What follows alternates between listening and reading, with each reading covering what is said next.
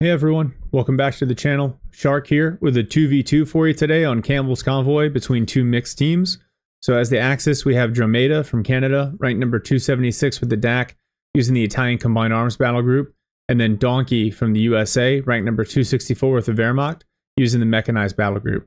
On the Allied side, we have Hydra7-1 from America, playing as the Americans, ranked number 138, going Special Operations, and then his teammate WhiteWolf from Britain, ranked number 681 with the Brits, using the Indian Artillery Battle Group.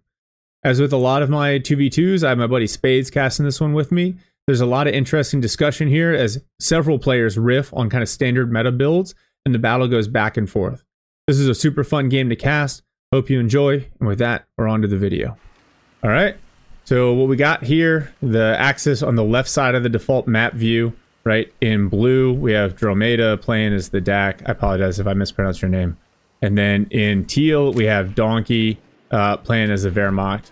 Then opposite on the Allied side, the right side of the default view of the map, we got Hydra7-1 playing as the Americans in red, and then his partner WhiteWolf in purple as the Brits. And so we see a 250 light carrier coming out for Drom to start. Kettenkrad coming out for Donkey. And then it looks like Hydra's going to start with some rifles, and WhiteWolf with the Vickers. And it looks like these guys have played a couple of games before, but they're not. Apparently, they're not a ranged team, so this should be interesting. All right, so Spades, you play a lot of twos. Talk me through your approach on Campbell's Convoy. So Campbell's Convoy has a lot of opportunities for light vehicle play, which is highly advantageous to early allies using dingoes and jeeps simply because of the wide open nature of the field. Lots of maneuverability, easy to get away with the speed advantage that most of the allied vehicles have. The 250 is a staple. You're definitely going to need it with the 259 upgrade. Mm-hmm. It's most certainly meta right now. Yeah. Oh, and so you're actually seeing Drom is going into Bersaglieri, so it's a relatively meta ones build, although he's floating a fair amount of manpower, so I'm interested in seeing maybe he's just going to plop down. No, he was waiting for his second squad of bursts. Okay. So it looks like he's going to use bursts for map presence, although this squad here immediately runs into two squads of riflemen. Yeah, they are not going to win that, and they actually just retreat immediately. Meanwhile, this half-track up top forces away the scouts who retreat before they lose too many models. Yeah, 250 is like the natural counter to the scout squad. It just burns them down and takes like no damage. Oh, sappers take quite a bit of damage. MG42 and Vickers facing off. Here comes a slightly later dingo. Going with the Vickers first slows down that deployment, but it should kick this Ketten off the field. Ketten, if the dingo chases, there it goes. Kettenkrad knocked out, so good pickup for Wolf. MG42 turns to face, but doesn't get on the rifles in time, and now the dingo's here. Grens don't have the tech for the Panzerfaust yet, so no real threat to the dingo. Half-track still doing work, and actually, Drom's getting combat half-tracks out. Meanwhile, Hydra is teching grenades, so he looks like he's trying to... Yep, there it is. There's the sticky. Oh, that half-track is done. Panzerpio's ditch in time, and now two squads of bursts come up. Looking at the map right now is very strange why Hydra decided to go with an early mortar, given that he's playing against DAK. The nade's smart tech. Mortar seems to slow down his momentum. Yeah, DAK and Bursas, right, who by default try to play aggressive. Yeah, and actually the allies, looks like they're going to have pretty considerable fuel control here early on. The Bursas are trying to decap the allied fuel, but Dingo and Rifle is moving to push them up. So I think they'll get the decap. An increased mobility of the British player with the Dingo to be able to assist his ally helps for this build faux pas that Hydra put together with the mortar.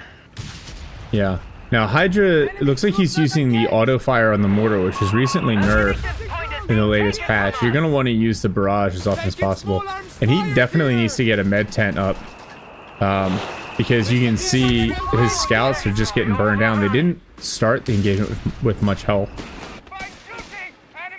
The trouble I see with the mortar for him trying to barrage is, just like you said, the bursts are a highly mobile unit, so trying to find those opportune barrage moments is going to be rough. Yeah, and this MG42 gets kind of caught out in the open. It's going to retreat, but it's going to take a lot of damage from this dingo.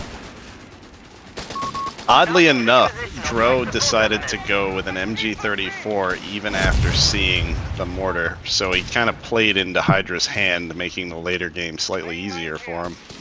And it looks like he's going to play into the tier 2. He's got the fire support elements coming out. Dingo gets smoked by a Panzerfaust meanwhile. So the dingo... Oh, Pioneers get gunned down by an infantry section. That's that new TTK in play. So Hydra's locked into my favorite battle group, being the Special Operations. It gives you access to one of the most frustrating loiters, given how quickly it hits the field. The anti-infantry loiter by the US is very frustrating. Gunned down. This MG34 is doing a lot of damage. Almost finish off another infantry section. The bursts are going to go for the kill. Yeah, I remember us talking about this, and I know that you really hate the Special Ops anti-infantry loiter, but I have to tell you, with a flak furling on the field, I don't know that it's going to be all that effective. WhiteWolf, he's going for the infantry training. He only has 2 infantry sections on the field right now, and so maybe he's going to play into foot guards or something else here in the future. And he's got a 15 CWT out as well. Another interesting locking here by Hydra is that he chose the pack howitzer call-in weasel. So instead of getting that early vehicle, which could have provided some field presence for him, either being weasel or going armored with a jeep, he's going with a pack howie weasel eventually.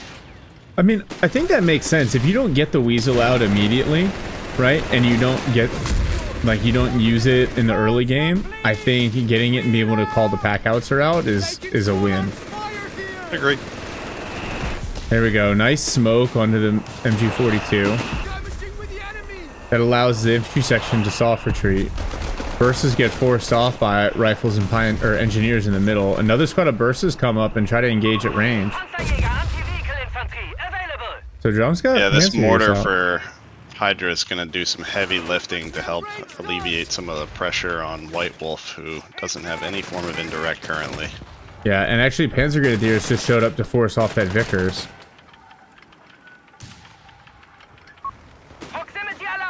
I think it's interesting. So Drum did the veteran squad leader upgrade, right? So obviously doesn't bolster his specialty area. That's unlocked through the battle group.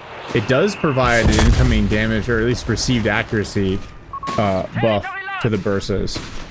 But I kind of wonder if he plans on back-teching for a couple of Panzer Grenadiers as well. I worry about leaning too hard on the bursts, because from an anti-infantry perspective, they don't scale as well against rifles late game. They're definitely not going to scale against commandos or the British infantry, and then they don't have the utility of the Panzer Grenadiers. So normally when I see like high-level DAK players use the Bristolieri, it's in combination with the Panzer Grenadiers.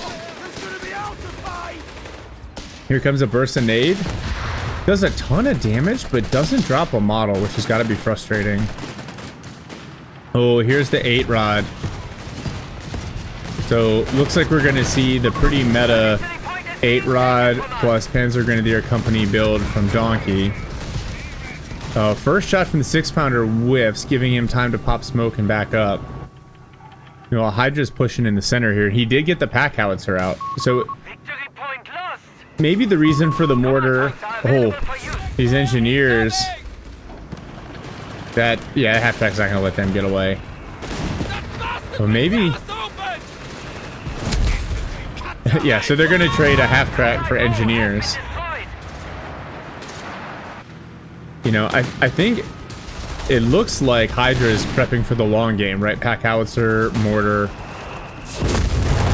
And he's AT actually gun. he's playing a very defensive posture for his ally. WhiteWolf invested overly in his infantry early game with the veteran upgrade for his infantry sections and also getting Brens on them, but he doesn't have that many infantry to justify those upgrades so quickly. And he even got healing before he managed to get enough fighting force onto the field. Yeah. Oh, one squad of bursters go down. So yeah, we're seeing just how unforgiving the TTK updates are. Yeah, but I agree with your point. I think it's interesting. So you got a US player that's playing very defensive and not making use of the rifles. So maybe he plans on getting some commandos out here in the late game. Then you got the British player investing heavily into infantry tech, but not the infantry themselves. And you're starting to see the results of that. If you look at the map, the corners of the map owned by the Axis, and that munition advantage is going to help considerably. Oh, Semavente on the field. That's interesting. I haven't seen one of those in a minute.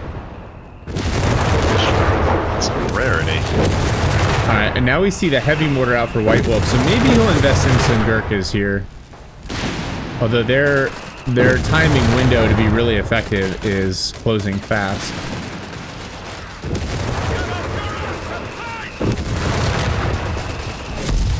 Bigrens take a bunch of damage from the indirect, but only lose one model. But yeah, it's going to start to get really dangerous between that heavy mortar, the pack howitzer, and then the 81.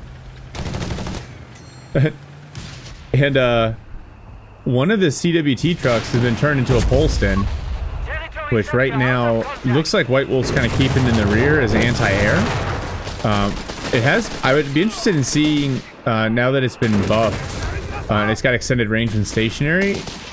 You know, is it effective to be used to like zone out part of the map?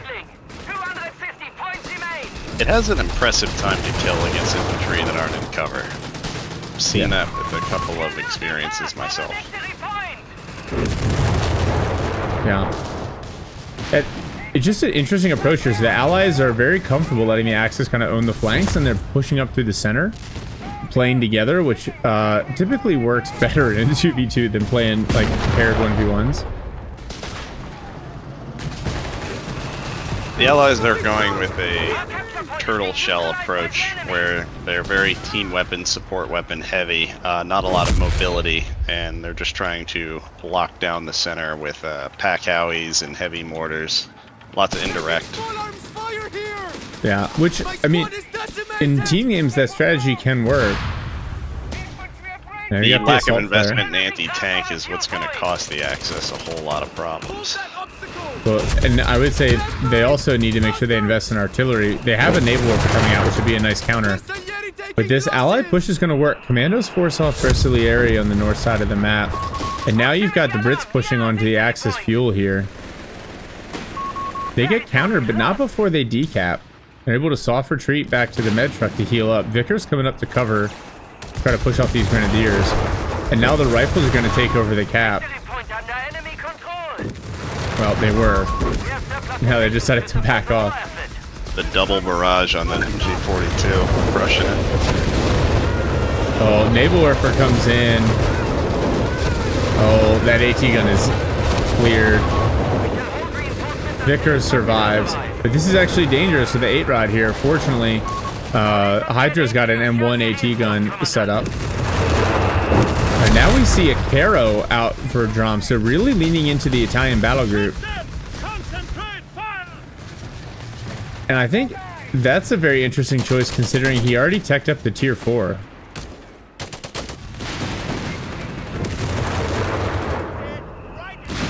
Pro is trying to play a much more mobile game around the flanks, see if he can wrap around instead of trying to break the shell.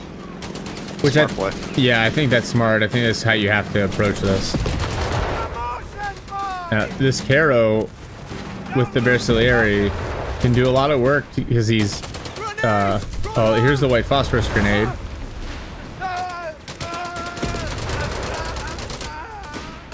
Very conservative with that Caro.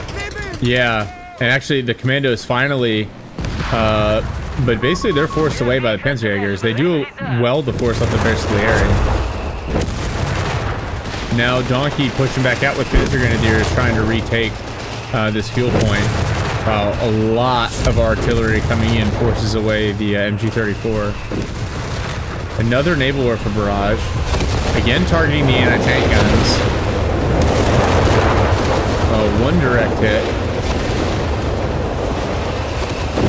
But this is tough. The Axis are really struggling to basically get out of their base and hold on to their own fuel, and a Grenadier squad dies for it. So maybe we were wrong to criticize the early infantry training. With a much slower start, it certainly is paying off now. Yeah. The Caro's going to come up here and help the Panzerjägers knock out this cache. 8-Rod also going to push as well. Sappers try to soft retreat into the center and at risk of getting knocked out, have to back up. So now the Allies' turtle have to decide, do they sit on top of the fuel or do they shift and get their fuel back? So I like this from Drom. He's basically forcing them to make that decision, right? He's just not fighting the battle that they want to fight. Donkey's getting another naval warfare out, which I don't disagree with. That's going to be the best way to impose manpower costs. First is run up to throw a grenade and then retreat. They're very low health, but it looks like they're going to get away. Here we go. I heard the Polson in action. So as I ponder how the Axis might be able to break this turtle, we can see the acquisition of a second Neville. Yeah. Well, I think Donkey playing as the Mechanized, right? He's going to probably go Panthers for late game. So the Caro gets knocked out by a sticky bomb. So, but he doesn't even need to build his tier 4 if he doesn't want to. And he's got all the artillery he needs from the Panzer Grenadier Company. Here comes another naval barrage. Man, look at this scav out the aggressive indirect as well. We have a whiz-bang about to follow up this Neville. Oh, I love it. Plus advanced logistics. Now, the Axis were able to countercap the Allied fuel, but I think it's only a matter of time before the Axis take it back, or the Allies take it back. And so when you're sitting on that much of a fuel advantage, right now, Drom's got a ton of munitions. But I think once he unlocks that artillery cover, we'll probably see that quite a bit. But here comes the whiz-bang. Pack 40 knocked out. MG34 is going to retreat through the hail of rocket fire and somehow survive. But the Polson moves up to a forward position, and so these bursts are just going to get whittled down. So on the point of the Neville's decrewing all of his team weapons, one of the fundamental differences between CoH3 and CoH2 is that the team weapons don't take any damage upon, I guess, still being crewed. Once they're decrewed, they can take damage, but if they have a crew, they take 0 damage, which makes it fairly easy for the turtle shell to continually recrew all these weapons after the Neville destroys the crew. Yeah, and at moderate manpower costs as well. It makes it very difficult to break these turtles because these weapons don't get whittled down or be forced to repaired by engineers prior to being recrewed. Oh, this Polson goes down to Panzerjägers. Grant on the field. The Vickers in the rear annihilated by a naval warfare barrage. But yeah, that's a good point. And so it, you know, if you're going to, obviously the naval warfare barrage helps you clear the field so that you don't have to deal with the team weapon. But in most situations, you want to try to follow that up to either grab or destroy those team weapons to like really take it out of play. Yeah. In the current meta, if you're going to expend the effort to decrew team weapons of your opponent, ensure that you have a follow-up to remove that object. Yeah. Grant going hunting. Won't find the Semavente, but instead find the Bersaglieri. Meanwhile, on the flank, we've got some riflemen and an AT gun dealing with a Caro and the 8-Rod.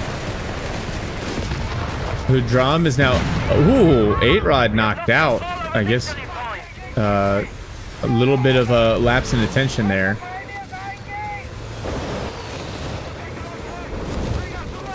And so Hydra's going to take control of this flank. Enemy forces have claimed our sector. Man, both Axis players floating a ton of munitions. I wonder if Donkey, because he has so few vehicles on the field, as we talk about, they're knocking out the 6-pounder. He has so few vehicles on the field, if going with zeroing artillery might be the better choice, especially to help deal with these packs of allied team weapons. If anything, the displacement from the zeroing might buy them an opportunity to dive and clean up all these team weapons. Yeah. So both teams swapping flank victory points at the moment. Also, Drum did get an LEIG out as well, so you know, equivalent to the pack howitzer, the two of them can duel and participate in some counter battery fire. Hydra, as we take a break here, because he's basically back at his headquarters healing up, recrewing. He has a second squad of commandos out, so I think this is actually a good balance for him coming up against the way that Drum is currently built. Lots of versatility, good anti-infantry, and he's a little bit more mobile, not reliant on as many team weapons. Although the Nables are targeting where the pack howitzer was set up.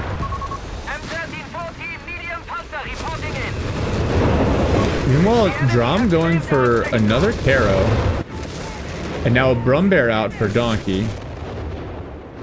I unfortunately don't see a weapons support center.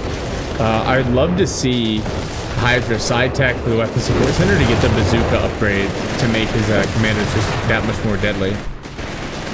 Oh, one Naval Warfare was decrewed, and now commandos are coming up. And it looks like they'll be able to decrew. Yep, LEIG knocked out. But now an MG42 is here, and the Brumbear. Yep. Oh, they need to get out of there. Fortunately, there's a Grant to cover.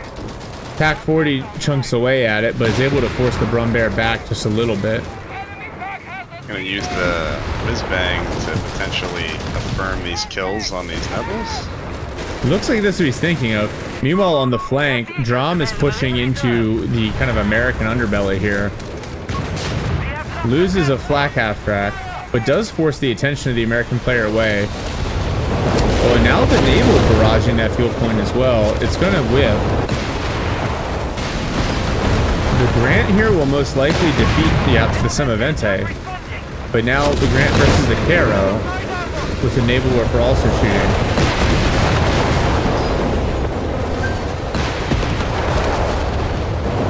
A lot going on here. Foot guards pushing up the middle, annihilated by the MG42. Which is unfortunate. But Wolf's got enough resources. He's getting a second Grant out, and these little Grant Hunter Killer packs can be really dangerous with the two guns and their ability to both take a lot of damage and then chunk away at infantry. Well, here comes the Brumbear, and the Allies frightfully short on AT right now.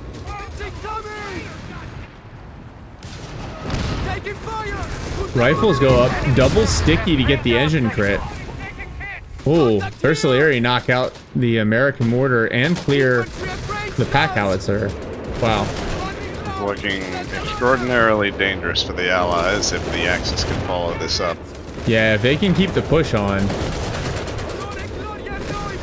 Good counterattack with commandos in the center and a triple vet AT gun, which just really honestly needs to be healed.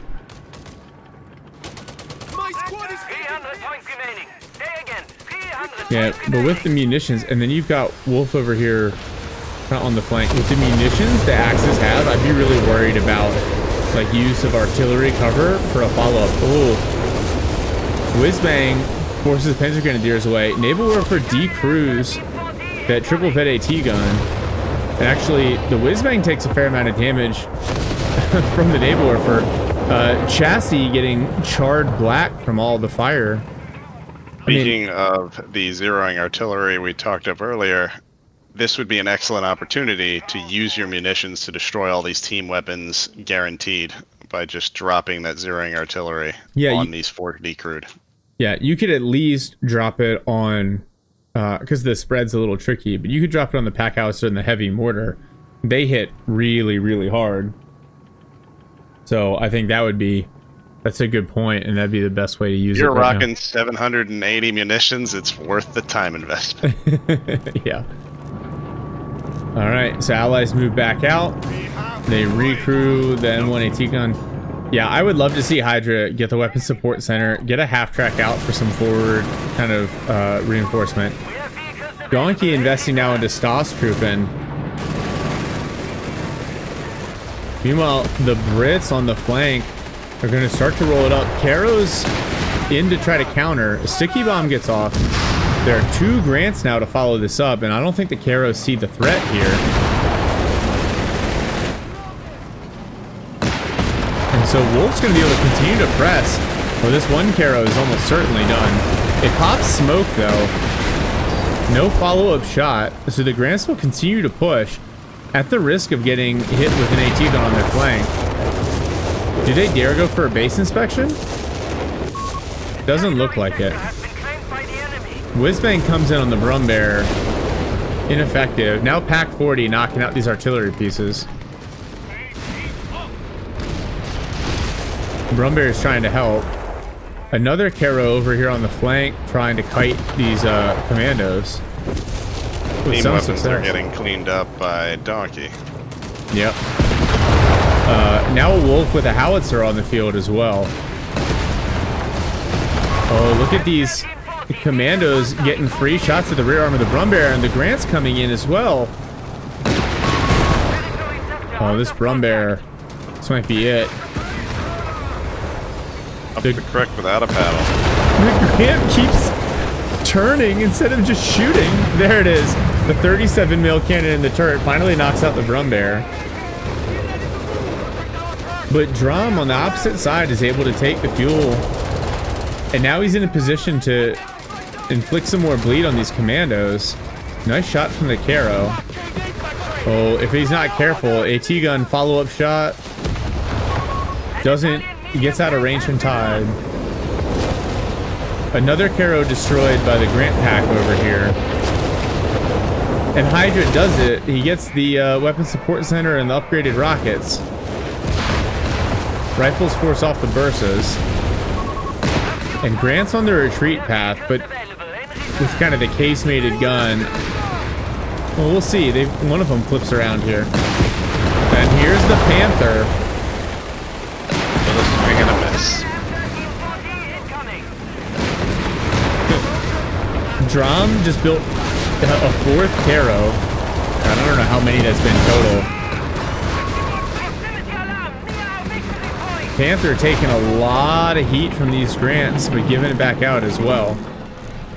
So the Grants here are popping steady assault, which gives them 50% fire rate, but minuses their speed and rotation. Very similar to the Panzer Corps. Well, here comes some sort of... Oh, it's the airburst artillery onto the repairing pioneers. They're going to retreat and luckily get out in time. Mabel's counter barrage, and then Whizbang's also going off. Panzer Grenadiers recrew an AT gun, but they're not going to be able to flip it around in time, I don't think. Yeah, the Hydra went for the medical half track as well. It's able to recover the pack howitzer that wasn't destroyed. Been sitting there a long while. Yeah, they almost knocked it out, but Donkey ended up losing his Brumbear trying to kill it. So now we've got this pack of Caros with a number of the DAK armory upgrades. WhiteWolf now also unlocking the 17-pounder. As well as a 5.5 artillery emplacement. Yeah.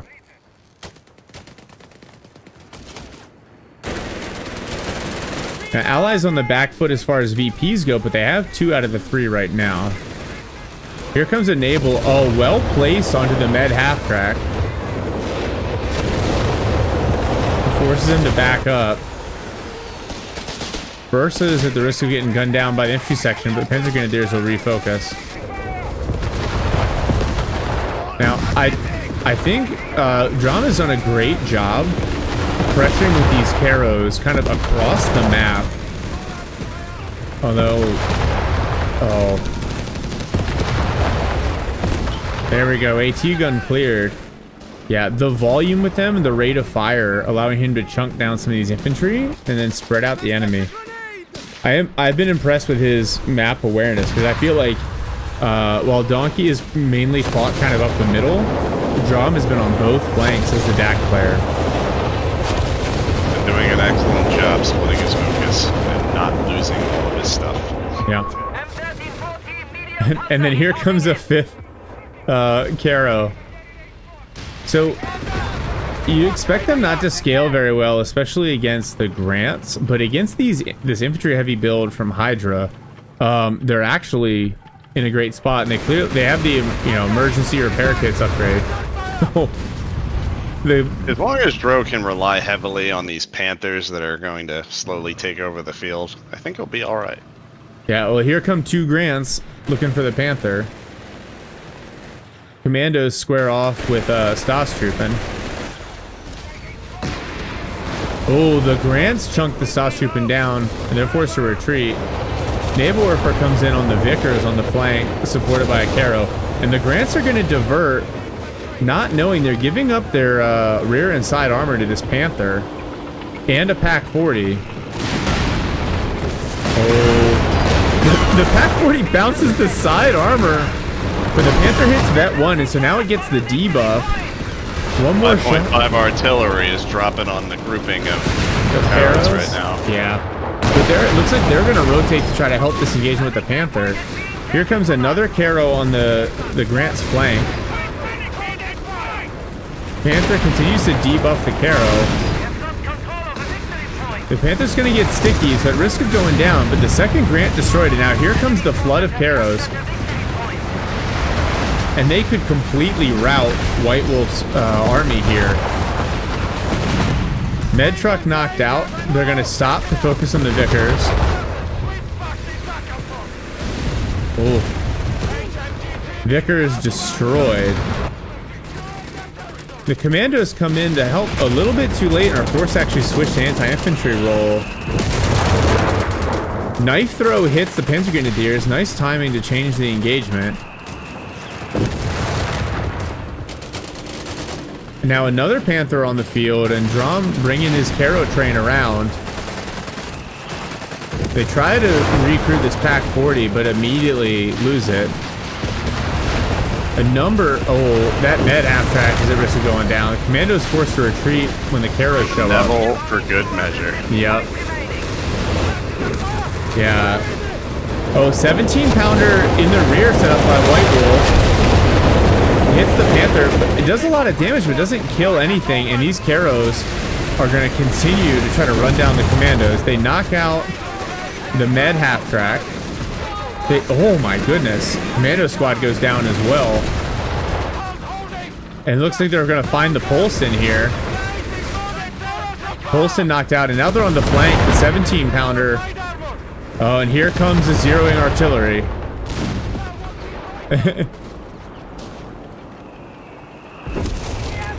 Right onto the 17-pounder, in theory. The scatter is terrible. There we go. There are a couple of hits. All right, 17-pounder. Knocked out, still recrewable. One more Grant on the field. 5.5 hitting the center VP to try to dissuade the Axis from recapping, but that won't work.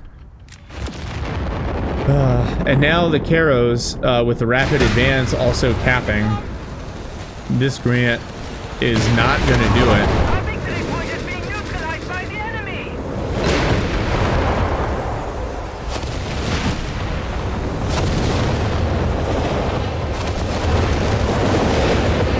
Allies pushing back for the center, but they're in real danger going down on VPs here. Captain just gunned down as he tries to take the center VP. And the Axis are going to maintain the triple cap. Arrows are repairing up on the flank. Yeah. An interesting on both flanks. An interesting buff that those Caros have is that they have a buff that increases their reload speed by up to 30%, 5% for each nearby friendly unit. So the larger the pack becomes, the more deadly they become. Yeah. Which, now, it should be balanced by the fact that they have limited penetration and limited armor, But with the health buffs, yeah, that's going to do it. They tick out on VPs. All right, so we'll start by kind of going over the general themes here on the Axis side. So Dromaeda, playing as a DAK, Italian Combined Arms Battle Group. He starts with a very Bersaglieri heavy start, leans into his tier 2, so Flak for Ling, LEIG, Pack 38, MG 34, and then honestly, he really leans into the Caro Armados with a lot of the upgrades to finish out the game. Right? If you look at his battle group choices, he unlocks the Bersaglieri, then he actually goes into the Semavente and the Caro Armado, and then the Pact of Steel, which makes all Italian vehicles and DAK light vehicles 15% cheaper. Once he does that, he comes back over, bolsters his Bersaglieri, and unlocks the Breda 30 machine guns for him. And then for Donkey, playing as the Wehrmacht Mechanized Battle Group. So he goes for a very quick tier 1 into tier 3, right? Just a Pioneer, an MG42, and a Grenadier squad before he goes into the Panzer Grenadier headquarters. And then because he's mechanized, he unlocks the 8-rod. He gets one of those out, but he doesn't overinvest into it, which is interesting and I think a good read of the room. From there, he focuses on P-Grens, Pack 40s, and Navelwerfers before getting into tier 4, starting with Stahlstruppen and a Brummbär, and then leaning on Panthers late game to win those armor engagements. For review of the battle group, obviously he starts with the raid package, he gets the 8-rod, and then once he builds his tier 4, he unlocks the Panther production. Meanwhile, he gets the spotting scopes, which I think is interesting, but probably a good choice given the vehicles he has on the field. Unlocks the Vespa, doesn't ever use it, and then he goes for the zeroing artillery, which we talked about in cast. And then on the allied side here, so we have Hydra, who starts focusing on rifles, but only gets 2 rifle squads out. From there, he goes for a little bit of a combined arms approach, a mortar, an AT gun, before he uses the pack from the Special Operations Battle Group. Very artillery focused, and then he ends up getting a couple of commando squads out as well to kind of replace his mainline infantry. From there, he goes for the whiz-bang, and then honestly, that's all you really see from him. He does side tech to the Weapons Support Center for the upgraded rockets and the healing half-track, which I like.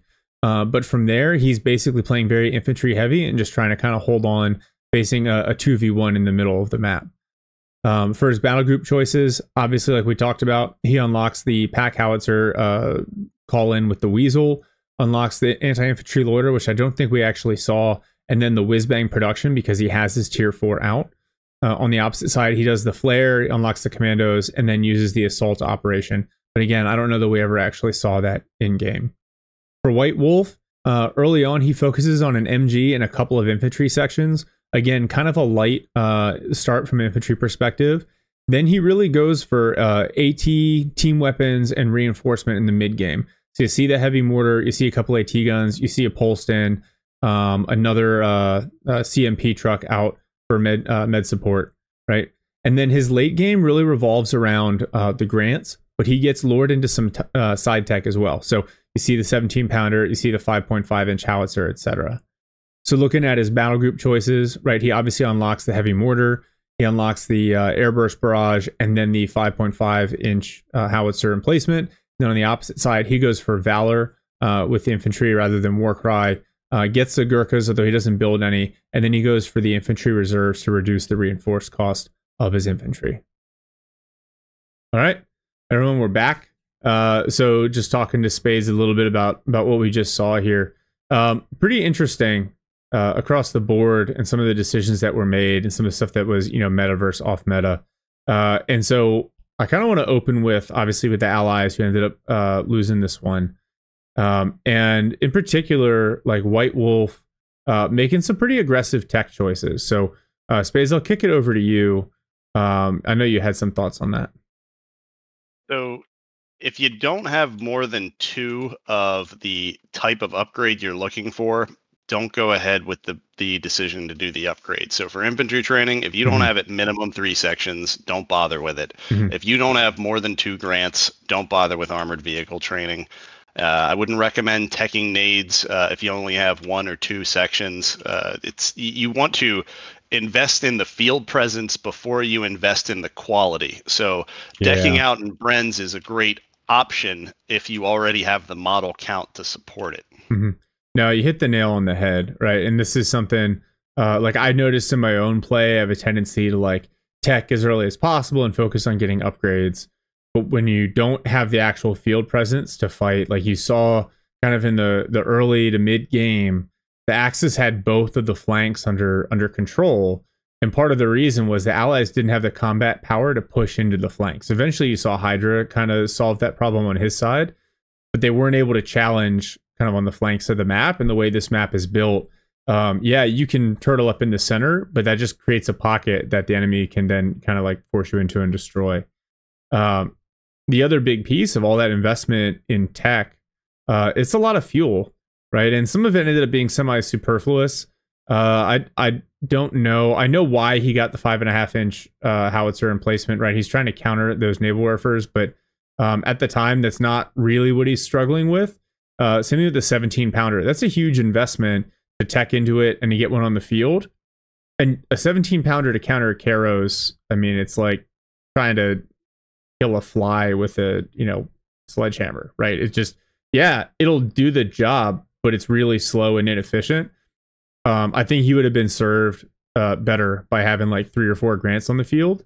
And considering how infantry heavy his teammate was, that's really what he needed him to do, I think. Any other thoughts on kind of the Allies' approach here, or anything that you saw from Hydra as well? Not to take another shot at WhiteWolf, but unless you have a pre-coordinated strategy with your ally, the purchase of a reinforcement half-track or CMP truck before you have more than 2 infantry sections is going to stymie your ability to take map presence or control unless you're overlapping on top of your allies' infantry and having them reinforce on top of you as you play extremely aggressively with it. The timing of your reinforcement half track is a delicate thing. Higher level players will try to delay healing for as long as humanly possible in favor of getting more things that kill stuff on the field. No, I mean, it's fair with the TTK changes. You see healing is more and more important, but especially like he went the Indian Artillery Battle Group and he went for the heavy mortar. So you get a free CMP truck when you pull that onto the field. So you get a mortar and then you just do the healing conversion. You don't necessarily need to build one separately. He ended up upgrading the Polston on one, which was a little static at first. And then he was using relatively effectively to try to force basically the Allies moved up and grabbed the Axis fuel there in the middle, and the Polston was a big piece of that. But yeah, that again, some interesting choices focused on like unit quality and preservation over field presence that I think probably kind of fit them a little bit on the back end. Yeah, like as the Allies, you need to be aggressive and try to snowball an early game advantage into late game. I think especially with the way that the Axis team here was built out, you weren't going to be able to hold that forever. And then to your point about like having a pre-coordinated strategy, Hydra, I thought, did a good job of looking at what WhiteWolf had on the field and kind of building things that were complementary, right? The mortar, the pack howitzer, the whiz bang, going from rifles into commandos, getting the upgraded Zooks, getting some AT guns out. Like, I feel like he was trying to be very complementary. But I think he was also using a lot of upgrades, right? He got advanced logistics as well. And I think he was just unable to get any sort of real armor on the field, which I think, something like a couple of Hellcats are a perfect counter to that Karo spam, right? Because the naval warfare is not going to knock him out easily. They can outrange the Karos and do a lot of damage. And if they're supported with the rifles, they're probably good. But it's really tough when you don't get that early game foothold and you try to turtle as the Allies, I think. And then the Axis had the right strategy to break them. So back over to you, things that you liked from Donkey and Dromaeda. So Dromaeda had an excellent strategy of trying to wrap around the turtle and work on the flanks and cause the Allies to make decisions that they didn't want to make, which is that they're all balled up on top of the Axis fuel and they want to live there and stay there, and they want all the enemy units to come attack them in that position. So forcing them to make a choice to go and take care of their own fuel and reconnect that causes that turtle to break up, which, as you see the match progress, you will see WhiteWolf further and further migrate down south towards the bottom VP in comparison to his ally, who gets separated out to the north. Yeah, that's fair. I you know, I thought Donkey did a good job of being kind of the anvil here, and understanding his role. So pack 40s, Naval Warfers into Panthers, right, to help kind of blunt the impact of any of the like really aggressive allied pushes, and then letting Dromaeda be really aggressive, especially with the highly mobile, the Caros. So I thought that was a good balance. I also I think he initially, because he was playing the Mechanized Battlegroup, I think he initially wanted to lean into the 8 rods.